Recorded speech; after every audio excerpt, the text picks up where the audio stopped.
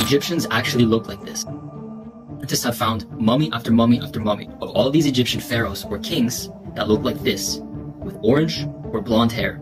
These kings had the R1A haplogroup Aryan or European gene. Ah, shit. Here we go again. Indeed, CJ, that's exactly how I felt after watching that video. But the most significant issue goes beyond this. The real problem lies in the response to that video, coming from a TikToker known for debunking myths. He attempted to provide a fact-based answer, which seemed well-intentioned, but ended up adding more confusion to the topic. This TikToker has millions of followers, and his videos have been viewed by hundreds of thousands, possibly millions by now. Many of these viewers may consider his answers to be true. In essence, despite his efforts to provide a fair answer, he inadvertently misleads millions of people. That's why I am determined to address both videos as accurately as possible. Now, before we dive in, let's listen to the response from the second TikToker, Aslan Pahari. Hello, my friend. Were ancient Egyptians European-like in appearance? Well, I would say to simply say yes would be misleading. Mummies that have been found with colored hair, that itself is quite a rare occurrence, and should not be seen as a representation of the general appearance of ancient Egyptians. Ancient Egypt was a great civilization with a large population that faced migration over centuries. So obviously the migrations are going to affect the gene pool of the native population, especially in urban areas. Aslan's response is intriguing. As I mentioned earlier, he's trying to provide accurate answers, but there are some significant errors. The original video talks about archaeologists finding mummy after mummy after mummy with blonde and orange hair. Found mummy after mummy after mummy, meaning that the ancient Egyptians resembled Europeans. Aslan, however, states that Kemet was an ancient civilization with a large population influenced by migrations, which impacted their gene pool. Is it true? In my opinion, absolutely. To explore this topic in greater detail, I highly recommend watching my in-depth video dedicated to this aspect. Now let's go back to Aslan's answer to the question. Well then, what did they actually look like? Well, genetic studies tell us that they were genetically shifted towards the populations of the Near East, which basically means that the populations that existed within ancient Egypt, much of those populations may have appeared physically similar to populations within the Middle East. What did the ancient Egyptians truly look like? Aslan references a study conducted by the Max Planck Institute in 2017 to support his argument. According to that study, the populations of ancient Egypt exhibited genetic shifts towards the populations of the Middle East. While this may seem like a well-founded argument supported by scientific research, it is, unfortunately, biased and misleading.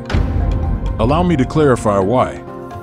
The primary issue revolves around the timeline. Most of us associate locations to the population that currently occupy it. In other words, to the populations we see living there today. However, it does not work like that. People migrate, mix, fight, experience genocides, or flee conflicts areas, resulting in populations today that may not fully resemble those of millennia ago. The United States offers a perfect example of this phenomenon with its indigenous population, as discussed in this video. Regarding the study cited by Aslan, I have previously addressed it in numerous videos, especially in this one, where I examine all genetic studies related to the ancient Egyptian population. Let's take a look. 2017 Abusir El-Melek. The third one occurred in 2017, when a highly publicized study emerged as a landmark in the field of ancient Egyptian research. The study involved the extraction of DNA from 150 mummies found in the city of Abusir El-Melek, located in Middle Egypt. These mummies spanned from the late New Kingdom to the Greco-Roman period, providing a comprehensive timeline of ancient Egyptian history.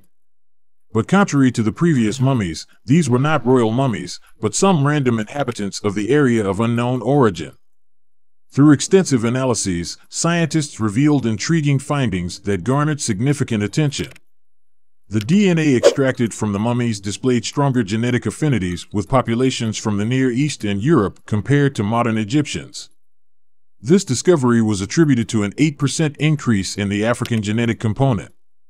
Since its publication, this study has been widely referenced by mainstream media and the majority of experts as a definitive answer to the ethnicity of the ancient Egyptians. In essence, this study is often used by mainstream sources discussing ancient Egypt. It is presented as a definitive answer as it links the population of Kemet to the Middle East. However, contrary to what is said, these results only concern 3 randomly selected mummies out of a group of 151, all from an area that had experienced centuries of foreign influence. Numerous indications of foreign settlements in that region during the same period further complicate matters. Aslan also mentions the migration of foreigners into urban areas, which is indeed accurate. In our understanding of Kemet, the north, where the pyramids stand, is often seen as the heart of the civilization. However, the most critical regions were in the south, as detailed in this video. For instance, the Valley of the Kings, where major pharaohs were buried, is situated in the south, near Thebes. In a modern context, this would be equivalent to a city like New York, a cosmopolitan area with a blend of ethnicities among the native population. However, the true centers of power, similar to Washington, D.C. in modern terms, were in the South.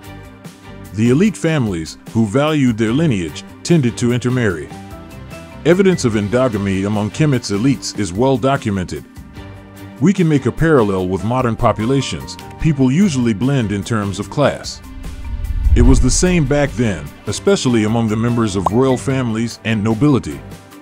The temples of Amen, the principal deity during Kemet's golden age, were also located in the south. The priesthood of Amen resided in Thebes, and the leading families headquartered themselves in these regions. The city of origin of Heru, or Horus, is also in the south, even further south than Thebes. Consequently, when scientists study mummies from northern Kemet, it is highly probable that these individuals were not fully representative of the native population. They might have been Egyptians, but of foreign origin. Studying mummies from the southern regions reduces this likelihood. Now, let's address another error made by Aslan concerning the appearance of the Kemet population. Aslan references the genetic study we discussed earlier to link the population of Kemet to the Middle East. However, the issue extends beyond this study. It relates to the connection between genes and physical appearance. One's appearance, or phenotype, is not solely determined by their genes. To identify someone's phenotype accurately, we do not rely on genetics. Instead, we turn to anthropology. A few years ago, some geneticists introduced a system that attempted to identify phenotypes using genetics. Still, it was widely discredited by serious geneticists, as it was deemed random and incapable of providing accurate results. Therefore, not only is the study we discussed earlier flawed due to sample size, location, and time frame, but it also employs the wrong data to address the question of Kemet's entire population. To this day, the most reliable method for determining someone's phenotype is through anthropological analysis. We'll delve deeper into this topic later in the video since several of Aslan's future points also relate to this matter. My goal is to provide a comprehensive answer that covers all his arguments for better understanding. Be sure to stick around until the end. Now, onto the juicy stuff. Now, your next point was about haplogroups and how certain pharaohs carried the R1a haplogroup associated with modern-day European populations. Yes, that was the case for Pharaoh Tutankhamun, but we got to remember that Egypt has had a variety of dynasties that have ruled over the civilization. And we have minimal examples of what haplogroups were prevalent within each dynasty.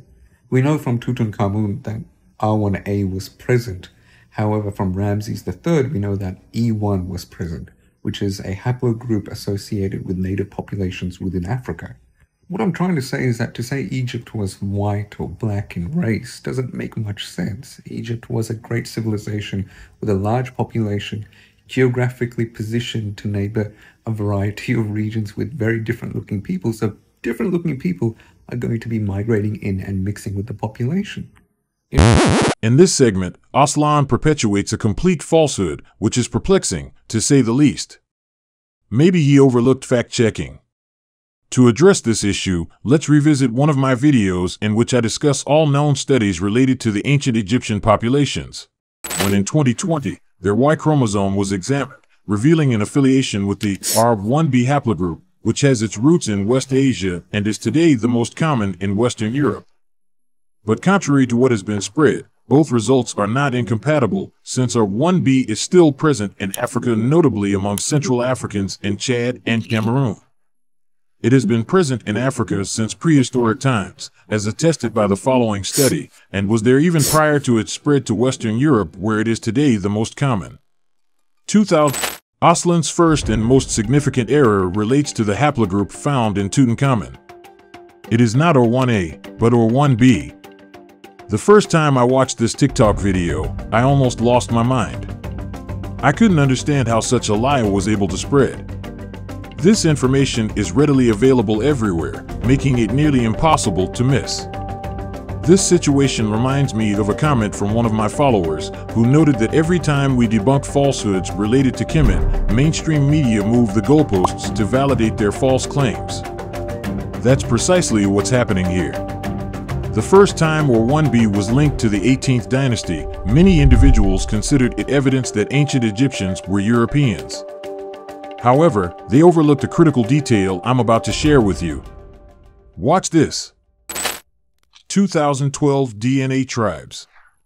In January 2012, DNA Tribes conducted the first significant study that reverberated across the globe.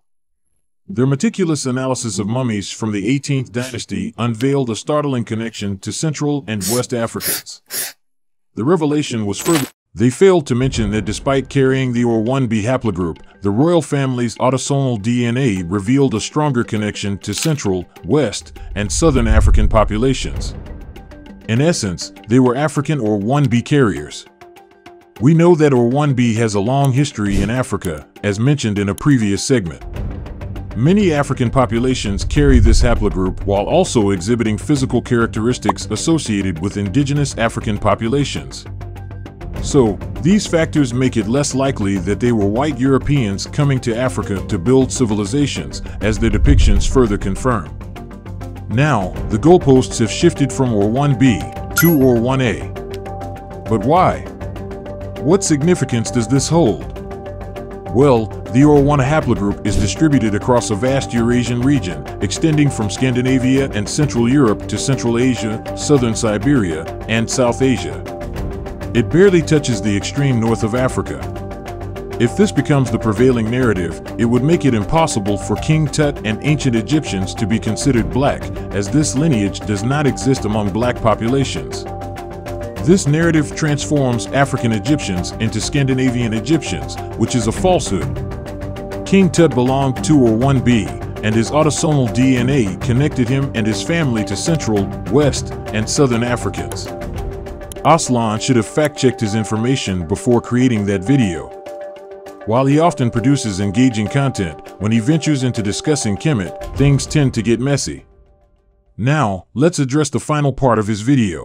In my opinion, if you want to know what ancient Egyptians looked like, just look at modern Egyptians. They are the direct descendants. This portion is the reason I created the following videos. If you're interested in uncovering the truth, I highly recommend watching them. I delve deep into the subject, addressing studies typically overlooked by mainstream sources. After watching these videos, I encourage you to form your conclusions. I don't want to dictate your perspective, even though I can be quite assertive about my beliefs sometimes. I want you to critically analyze the data and decide what makes the most sense. Now, let's talk about anthropology. As I explained earlier, a person's appearance is determined by their phenotype, which, in turn, is defined by their bone structure. This leads us to the field of anthropology. While genes can provide hints about someone's facial features, such as eye and hair color, to truly understand what they look like, we rely on anthropology. So, what does anthropology reveal about the appearance of ancient Egyptians? Well, numerous renowned anthropologists seem to agree on one key aspect. From these studies, it becomes evident that the original population of Kemet at major historical sites exhibited a feature typically associated with black populations today, subnasal prognathism. Furthermore, Eric Krubazy's research affirms that the phenotype of ancient Egyptians remained remarkably consistent until significant disruptions in their history. The first major disruption occurred with the Hyksos invasion, while the most pronounced changes took place during the late period, coinciding with the Greco-Roman era. This era witnessed an increase in mummies with blonde and red hair, indicating that these features began to appear with foreign occupations. In other words, if they resembled black people in the beginning, they remained that way for the major part of their existence. When we examine depictions of ancient Egyptians, we often find that most pharaohs and the general population had typical African features. The Great Sphinx, in particular, bears these characteristics, as does the majority of the population, with features like afro hair and locks. There are occasional depictions that may appear ambiguous, but for the most part, the Kemet population resembled Africans in all their diversity. We can also consider what contemporary civilizations, both European and Asiatic, had to say about them. If you're curious, I recommend watching these videos. Before concluding this video, I'd like to emphasize why we revisit certain topics from various angles. It's because, as soon as we stop, the goalposts are moved, new tricks or manipulations appear, and new ways to distort African history emerge. While discussing all aspects of African history is essential, I occasionally return to these fundamentals to keep the discussion alive. I hope you now appreciate the importance of these reminders. But enough from me. What are your thoughts on all of this? Do you agree with me, or do you believe the TikTokers are correct? Pick your side and share your arguments in the comments below. Let's engage in a constructive dialogue, learning from each other's perspectives. I'm genuinely curious to hear your opinions. Thanks for watching Mr. Imhotep's channel, and see you in the next video.